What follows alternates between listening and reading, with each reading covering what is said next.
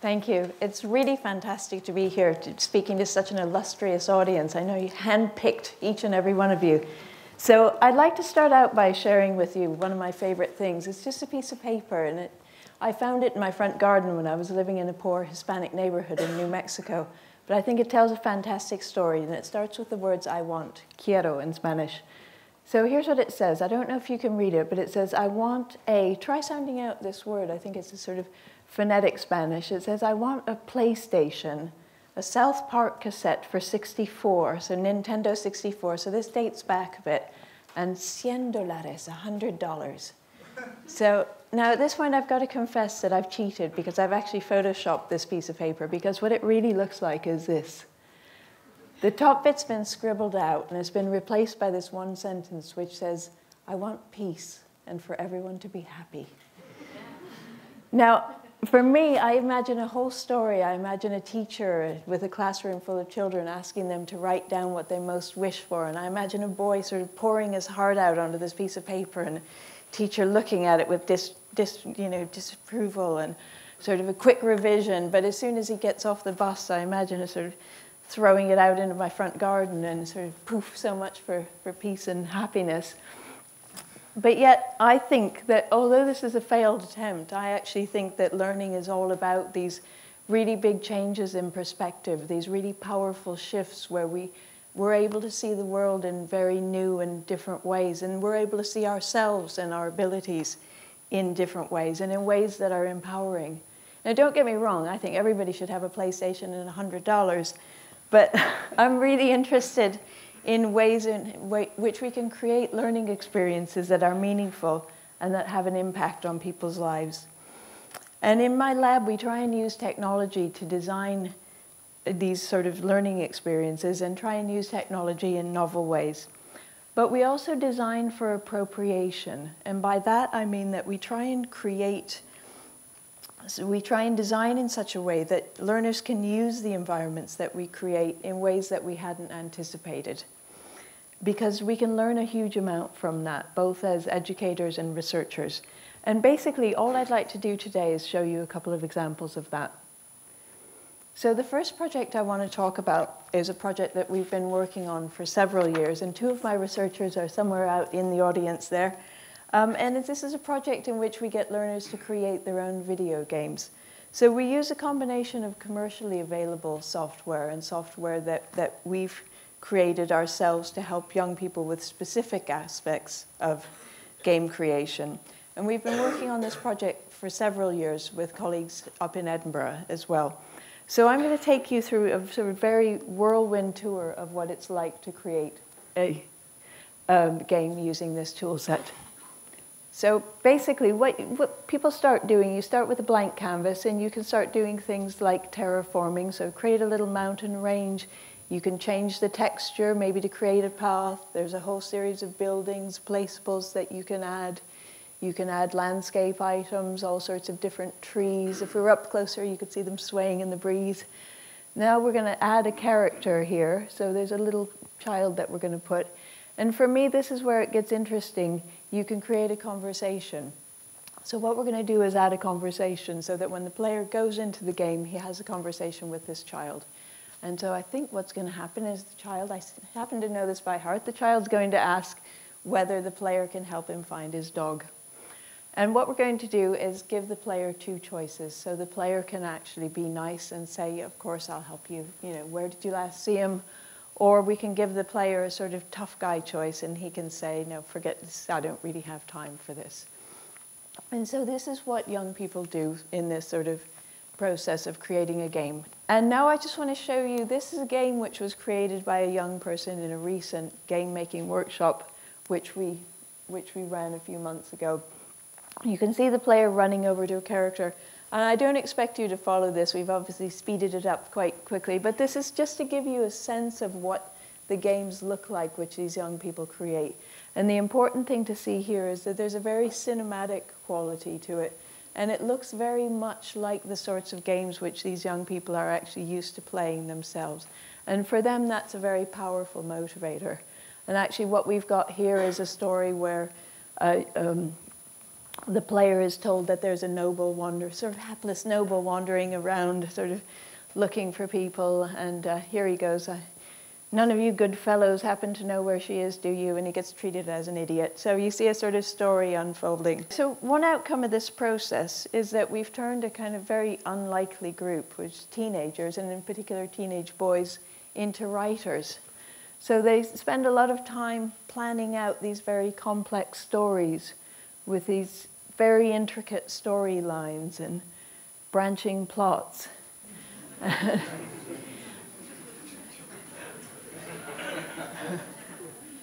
But before we actually get them doing that, the first thing we do is we ask them to write a review of their favorite game. And we often get games of this sort, so sort of run and gun, fast-paced zombie shooter.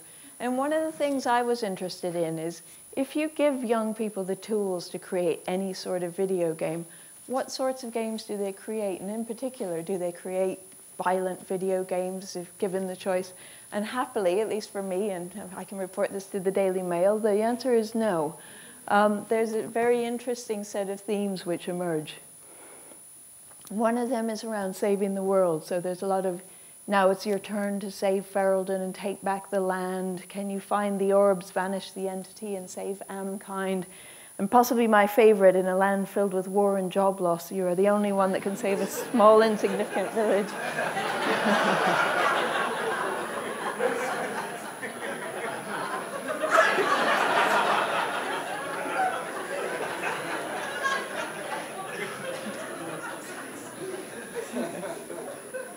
I personally like a bit of satire. But going hand in hand with that is the player as a hero. So the player's goal to find out who he is, save the world from imminent danger. I put this one in just for the joys of interviewing teenagers. Does the player have a goal in your game? Yes.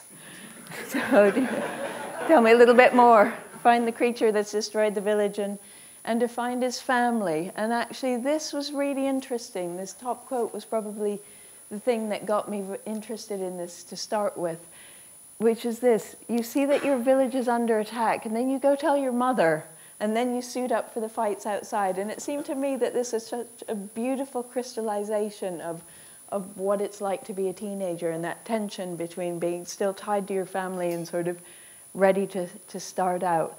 And I found that really encouraging. When I started looking at game themes, I realized that actually probably the great majority of the games that these young people create have this family element, and I found that really positive. So optimism, absolutely. We take these young people through this process of game creation from start to finish, and we give them the tools to create their own games, and I think that's a very powerful and motivating process. It gives them the chance to become writers, but I also think that there's something that we hadn't expected, which is that it gives them the chance to experiment with identities. It gives them the chance to try out this being a hero, taking on saving the world and doing these heroic acts. And I think that's something very compelling. And for me, it's very hard to imagine another medium in which they could do something like that. So my next example is a very different sort of project. And this is called Echoes. Sorry, this is a project that involves 9 universities across the UK, and it's headed up by the London Knowledge Lab. But the work I want to talk about specifically is work that was carried out by the University of Edinburgh. And Echoes is a technology-enhanced learning environment designed for much younger children, both typically developing children and children on the autism spectrum. And the idea is that children can explore social and communication skills. They interact with this agent and with digital objects. And it takes place in this sort of magic garden where the objects have these magic properties. And so the specific task that I want to talk about is around joint attention. And I've got a sort of academic definition of joint attention, which is the process whereby a person alerts another person to the presence of a stimulus using nonverbal means such as gazing or pointing.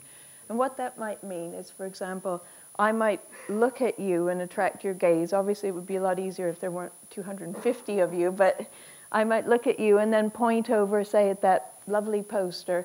And chances are, and I can see some of you doing it, you will follow either my gaze or my finger and do that. And you can already see what a crucial skill that is, both for any sort of social communication, social situations, and for learning. Because if I can't establish that joint attention with you, it's going to be very hard to then talk about things. In fact, if you think about what we're doing today, it's actually all about joint attention. So here, what Paul, the agent, is going to do with the child is establish gaze with the child, look at a flower and point to it, and then the child needs to touch that flower, and the flower will go to a vase. So he's basically helping Paul pick these flowers. So when we tried this out with children on the autism spectrum, at the beginning we really had no idea whether they were going to be able to perform this task, because children on the spectrum have known difficulties with joint attention. So let's watch the video and see how they got on. Okay, he's going to come back again. It might be a different flower, might be the same flower. Which one? Not that one. So look at Paul. Look at Paul. Not that one. This one. Look at Paul. What's Paul doing? Not that one. This one. Try it. There we go. Sometimes if you're a bit quick, Well then done. Paul, he might not be ready to show you, so wait for him to show you before you choose. Okay, let's try another one. Which one do you think Paul wants? This one. Well, touch the one you think is the one he wants. Not that one. Okay? Okay. Watch him again. Watch him again. Which do you think? Yes. There we go. All right. Paul couldn't fool Well you. done. And then what that?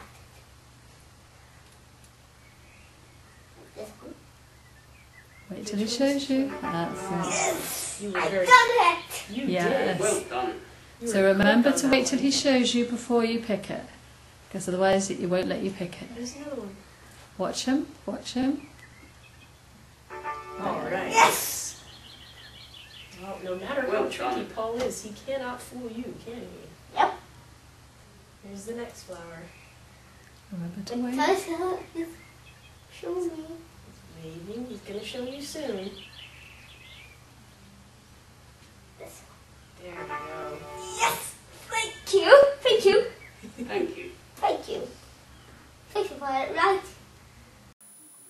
So as you can see, obviously I've sort of shortened this. This is over several trials, but you can see with a little bit of help and encouragement from the experimenters, the child actually does learn to follow the cues. And you see this point where he says, you know, he sort of goes to touch, and then he says, okay, I need to learn to wait. And that was incredibly encouraging, and something that, again, we weren't expecting to find. But again, when you look out for these things that you know, look more broadly, maybe what you weren't expecting to find, what struck me is when this child makes this desperate bid to engage the experimenter in social interaction, it goes over like, you know, and the experimenter kind of goes, okay, go back to the screen.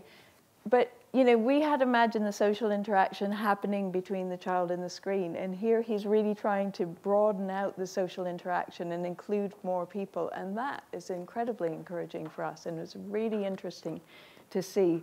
So we've had a whole series of positive things like this, and I'll show you kind of the next video, which was our next sort of issue was, will they see Paul as an agent? Because there's no reason to believe that they would. They could just possibly...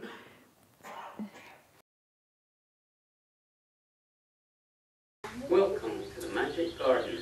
Wow. Please help me pick some flowers for my mum. Yep. I will show you which ones to pick. Please touch your name on the screen. Well done. Thank you. Thanks. You're welcome. You're welcome. Thank you for helping me pick flowers for my mum. You've been a great helper. Bye. Bye. Bye, Paul. Bye, Paul. And so what we see is them engaging in these sort of social interactions with Paul as if he is really an agent and not just an animation that they're watching. And again, knowing that a lot of these children don't engage in these sorts of interactions with their peers, again, that's really encouraging. And what I found interesting is they extend that. So there are the situations where they took it a little further and thought, okay, there's a situation where he should be reacting and doesn't. Like what happens when you poke him in the knee. Well done. I said teacher. Yeah. He's okay. He doesn't mind that. Paul's very patient.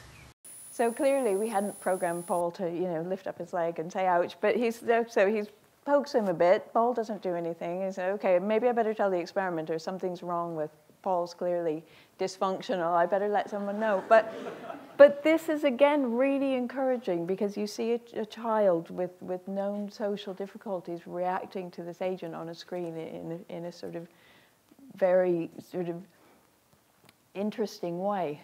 And I'm just going to show you one last video, which is probably one of my favorites, and I'll talk to you about it. This is simple. Thank you. This is simple. Okay. It's a little tricky doing with your elbow now, huh? Thank you.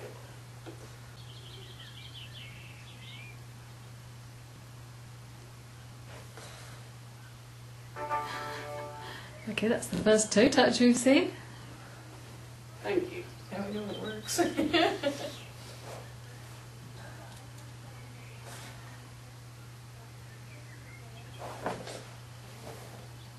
Oh, and a header.